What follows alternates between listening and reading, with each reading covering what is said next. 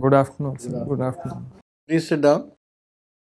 Mr. Anirudh, this is your first attempt at the civil services? Sir, this is my fourth attempt. Your fourth attempt. And for interview? First interview. First interview. Okay, chaliye, very good. अच्छा ये बताइए कि what is the composition of India's power production? Sir, in power production, we produce thermal power, which is 60%, the major component. Apart from that, we have renewable energy, in which around 60 gigawatt of solar energy and 38 gigawatt of wind energy is there. Let me put it this way, our thermal is only 53. Now other parts, please tell me in percentages if you know. You are telling me in absolute numbers. Yes, sir. Tell me how much is hydro, what percentage? Sir, I think it is 12%. But Correct, you are right. How much is renewable energy? sir, renewable energy, totally it is around 100 gigawatts, sir, which comes out to be around 30%. Correct. It's about 27. How much is gas produced? Sir, gas is, if I am not wrong, around 6%. And nuclear? So nuclear is 2%. Suppose you are asked, how will you reduce transmission and the power losses, which amount to about 24%? How will you like to reduce them? So to reduce transmission losses, we need to improve firstly the situation of the DISCOMs, sir, improve their technology, and also use of smart meters or other such things might help, sir. And the power purchase agreements need to be reworked because they are not being obeyed, sir, by the DISCOMs and the GENCOs. So these are some of the... No, I am talking of loss. I am not talking of that part of power which is used by DISCOMs and not paid for. That is different. Well, there are huge areas towards them. But this 24%, how to reduce it? Meter will help to some extent, but what is the major cause of these losses? Sir, the major cause I am not exactly... Okay. What is the composition of power which is under construction? There are large amount of power which is under construction in both thermal as well as... Sir, what I know is that the under construction projects, the share of renewables, especially solar, will be more as compared to the new thermal projects, sir. How much? Exact figures I am not aware. It's quite substantial. Wind and solar is quite a bit.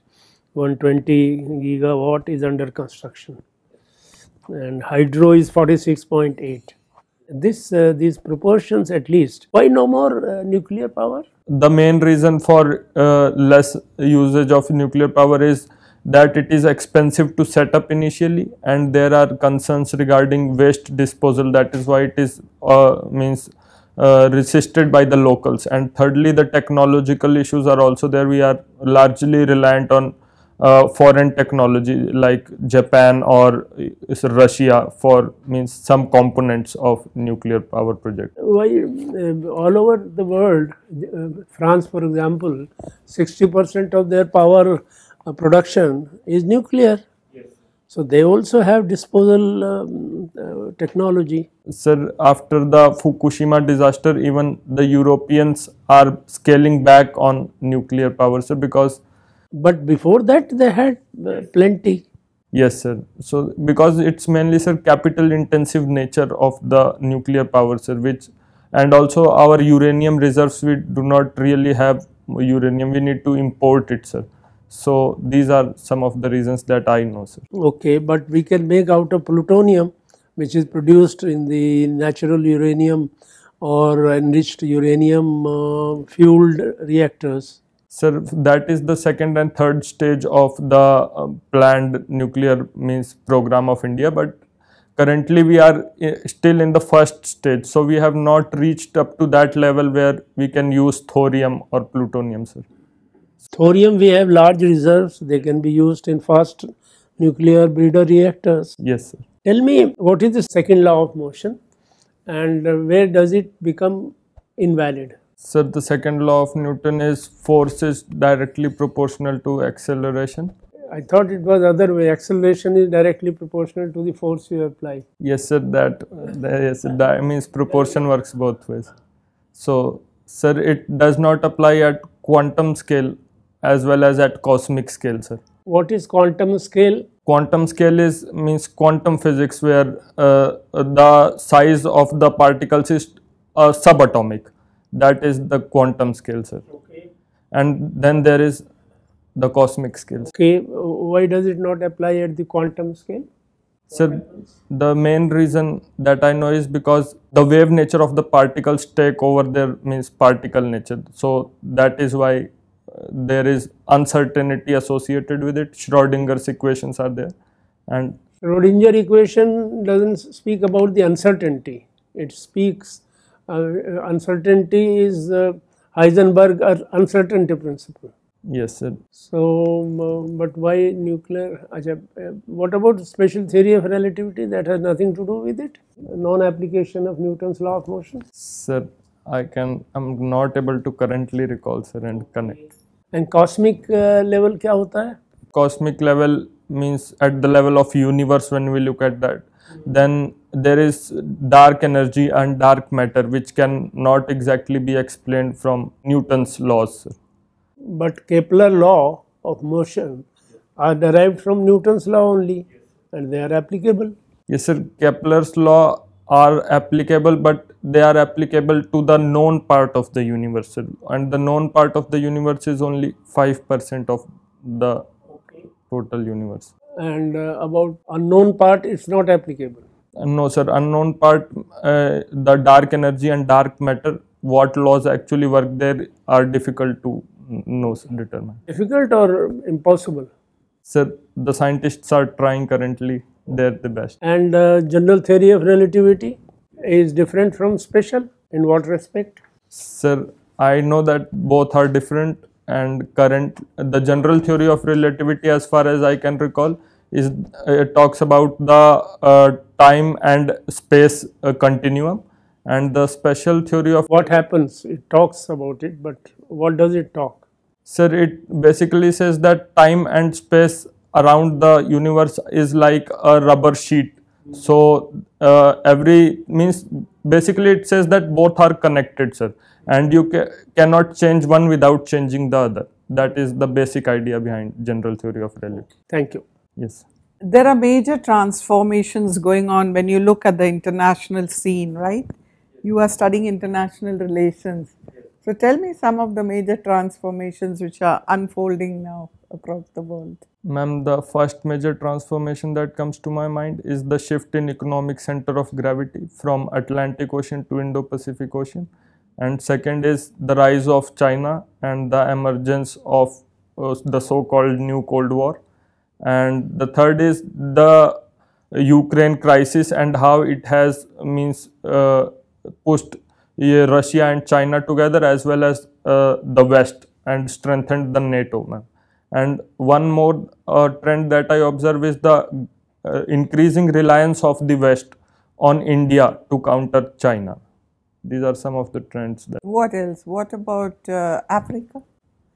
It used to be called the lost continent, no? Yes, ma'am. Now it is the continent of hope, ma'am. Why?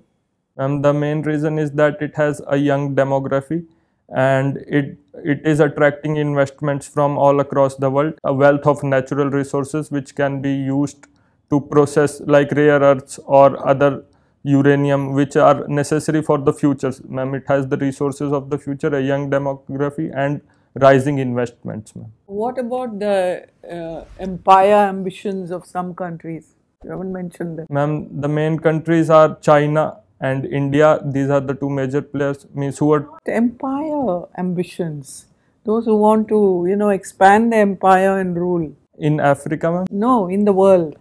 Where? Ma'am, sorry, ma'am, I'm unable to understand the question, ma'am. Okay, it means like Russia, what it's doing, Turkey, what it's aspiring, Iran. Okay. What about Middle East churning that's going on there also? Various alliances cross.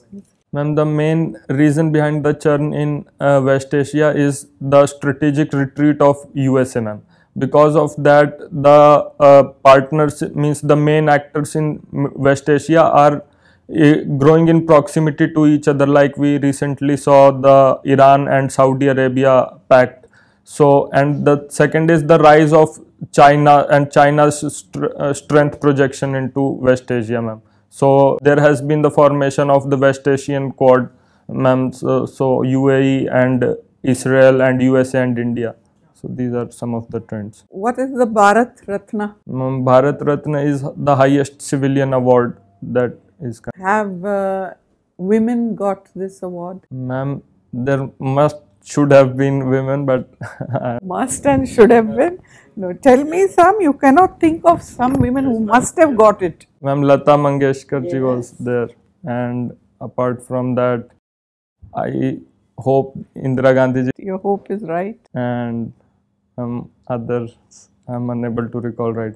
Were foreigners given Bharat Ratna? Are they given? Ma'am, I think Mother Teresa has been awarded. She was considered Indian, but name some other foreigners who have got the Bharat. Ma'am, I think it should be Nelson Mandela. Yes. One more. And ma'am, Recently, there was an agitation about by tribal groups, and they put the government on notice that if you don't do this by 2024 elections, we will increase our protests. What was this Sarna religious code that they were asking for? ma'am, they're asking for a different religion, ma'am, recognition of a different religion. What religion is that? Ma'am, that Sarna itself is the religion, ma'am. So, What kind of religion? I mean, ma'am, the religion of the tribal people, ma'am, and it is basically an attempt to resist the conversions that are taking place, ma'am. This is my limited knowledge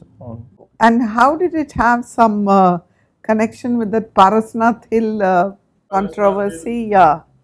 Ma'am, the hills are considered sacred by the tribals as well as the Jains, and the government had recently opened it to ecotourism and other kinds of tourism. So there was protests to keep the hills sacred and means not allow unrestrained tourism into the hill. That was done. So you are a fan of ecotourism. Yes. So tell me what you did in ecotourism. Ma'am, in ecotourism, I have done many activities such as snorkeling or scuba diving or trekking or paragliding. These are some of the activities I have undertaken, ma'am, at various places which are famous for ecotourism, such as the mountains in the Himalayas, Himachal Pradesh, Uttarakhand, Andaman Nicobar, Goa. What are the advantages and disadvantages of ecotourism? Ma'am, the main advantages of ecotourism are that it provides a sustainable livelihood to the locals, and it incentivizes conservation of nature because the nature itself yields revenues for the locals. And the main disadvantages, ma'am, are the unrestrained and careless attitude of the tourists, which often leads to the dumping of plastics or destruction of the local ecology, ma'am. Now, you are from UP. Yes, ma'am. Nepal is on your border. Yes, ma'am. What was the recent happenings, developments in the elections there? Ma'am, in Nepal? Yes. Ma'am, in Nepal, there are three major parties currently, and Pushp Kamal Dahal Prachanda ji is the CM. His party is actually the third largest party, and he has taken the support of Nepali Congress, I think, of KP Sharma Oli, and there is another party which is UML, I think, of Sher Bahadur Daewoo. But what was the election that they had recently? Ma'am, that was the confidence motion. No, they elected somebody as president. Who? Ma'am, Paudel was, yes, ma'am. Yes, ma'am. And he is the third president. Why third president? Ma'am, because the constitution is new, ma'am. 2008 they became a republic. So he is the third president.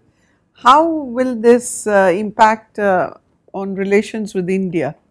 these present changes? Ma'am, the current government in Nepal is leftist in its inclination, ma'am.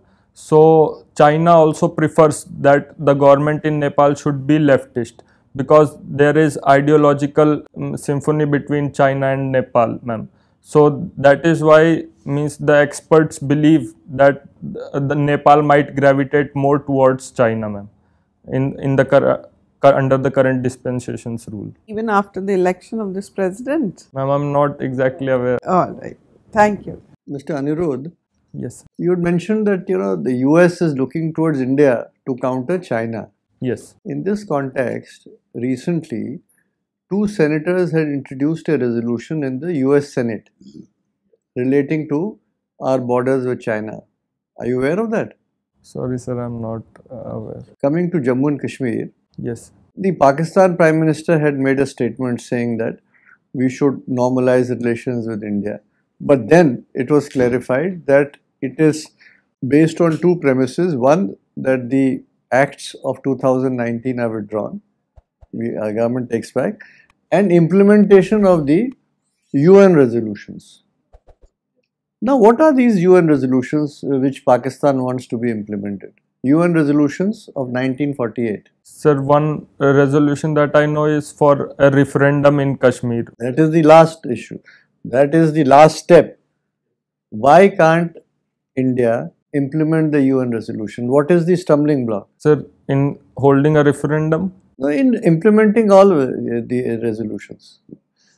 The resolution, the holding a referendum is the last step of the resolution.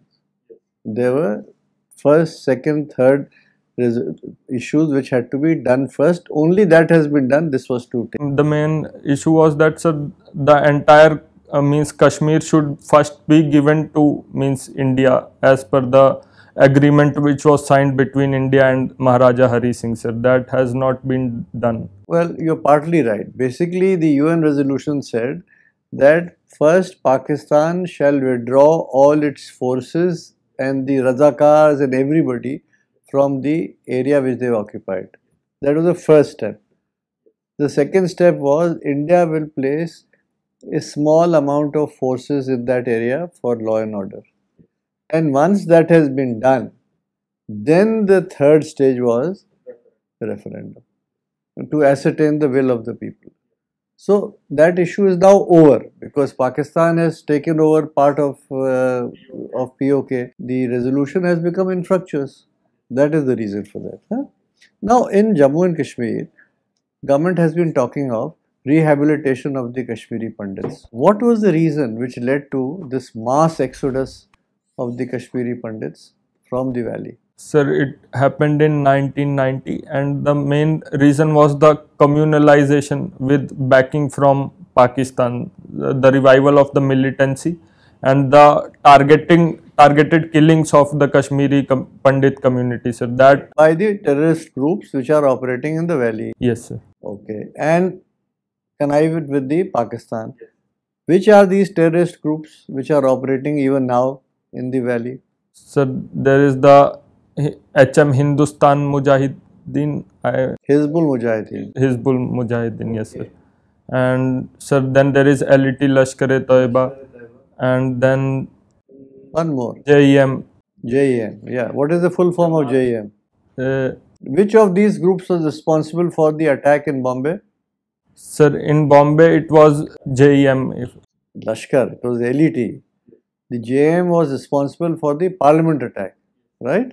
Okay. Now, have you heard of AUKUS, a trilateral alliance? What is AUKUS? Sir, AUKUS is basically a security pact between Australia, UK and USA, and it promises to supply nuclear fueled submarines to Australia by 2030. For deployment in which area? In Indo-Pacific. Indo-Pacific area. Why was France annoyed with this decision? Sir, the main reason behind the annoyance of France was that there was an agreement between Australia and France for France to supply diesel electric submarines to. You're right. Now, these same countries, there is a grouping The Quad you are aware of. Yes, sir. What is the significance of the Malabar naval exercise? Sir, Malabar naval exercise basically enhances the interoperabilities of the navies of the 4 countries. Which 4 countries? The Quad countries basically, sir. And Which are these Quad countries? sir, USA, Japan, India and Australia. When is the next Malabar exercise to be held? For the current year? Sir, I'm not exactly aware. Going to be held off the coast of Australia, right? Okay. So we end your mock interview. All the best. Thank you. Don't forget to like, share and subscribe to our channel and press the bell icon to never miss an update.